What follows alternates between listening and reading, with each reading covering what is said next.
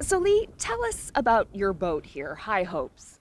My father had her built in 1990, a couple of years before the moratorium hit there, and didn't know if it was a good investment or not at the time. So seemed like it panned out, and through thick and thin we made it there. And on came the shellfish, so he kept it in the family and kept her running. And well, she's here now, 32 later, 32 years she's been fishing. She brought her worth so far, so that's a good thing. And you were in your mid-teens when the moratorium was announced. Can you take me back to that time? What do you remember about that time? It was a pretty busy time here in Bonavista. The plant was in full swing and everything, and once I guess the stocks went down a bit and things started to turn, well, I guess people started to move away and go to other occupations and one thing and another, but there's still a few guys out in with the fishing, because, I mean, like I said, some years better than others.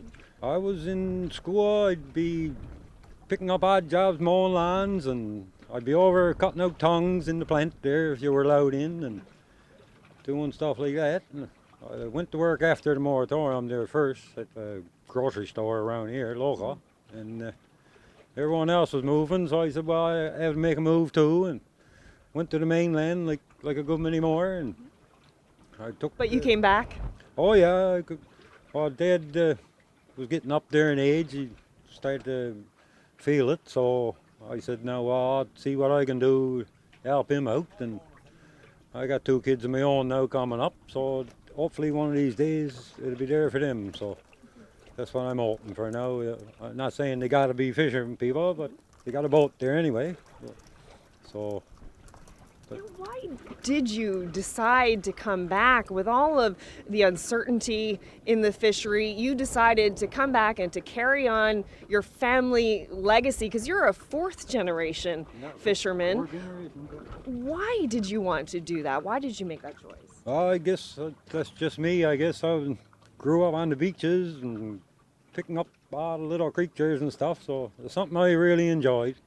And when I was working away on the mainland, it wouldn't.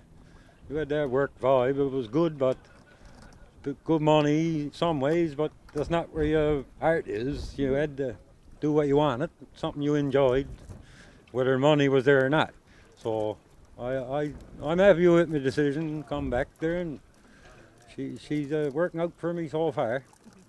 It's a very different Bonavista now compared to when you grew up here. A lot of changes, all of the businesses. How do you see Bonavista these days and the opportunities that are available here? Oh, it's a great place to live. I mean, we got a lot more, I'll say, different businesses now than what we used to have. A lot less convenience stores and stuff, but it was a great place back then, and hopefully one of these days now it's starting to bounce back, and if we can get the plant there straightened out, there'll be a lot of people working over there. I mean, they got crab now, but if the cod come back, you could have a lot of people working there, and then opportunities for other people, for businesses, and like even the convenience stores you might see bounce back one of these days, right? But it's a great place for a family, and like I say, there's no shortage of work around here now. It seems like everybody's hiring. But wasn't like that in 1992. No, I mean '92. You had to go to work at a grocery store or something you didn't really want to do. Either that or go away. You could have went to school, and a lot of people did, but some of them stuck in jobs now that they don't enjoy. So I'm lucky enough, I guess, to be able to take over what Dad left and make a go of it, right? Well, thank you so much for telling us about it. Oh, yeah, no problem. Yeah, perfect, anytime.